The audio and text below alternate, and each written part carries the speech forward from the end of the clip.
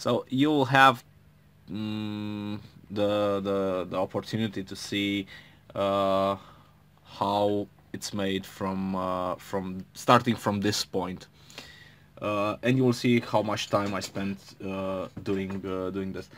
It might get boring, so I don't know. Usually, the this kind of job, it takes me about half an hour to 45 minutes.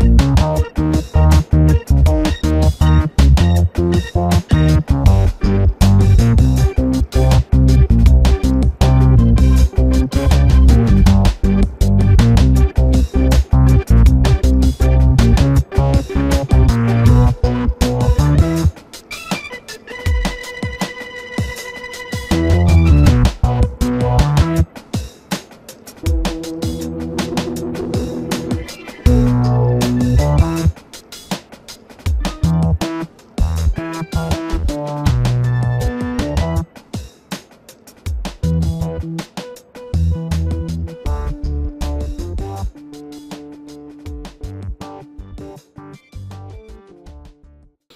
basically, this is the preamp that it's wired and it's working, and it's done from this point of view. Now I'm going to, let's see if I can give you a small look. Nope, not here. Maybe here. Nope. Let's see. Okay. So yeah, basically it's quite okay. What I'm going to do now, I'm going to keep my fist clenched and say hallelujah, because I'm going to apply some voltage and I'm going to make a preliminary check on the high voltage SMPS. So the first test point I'm going to do, it's here, which will actually indicate me a voltage of 240, 239 volts. Then I'm going to see if the voltage on the anode pins are approximately at the same level. Now that we checked that, I'm going to put out the power. I'm going to get a tube, a standard JJ ACC 83. Well, this one is ACC 83S. After that, I'm going to put it out of the box and put it inside the preamp.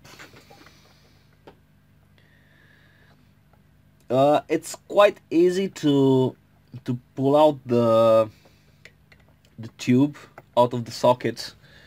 Right now you'll have to keep in mind that the socket is new and may add some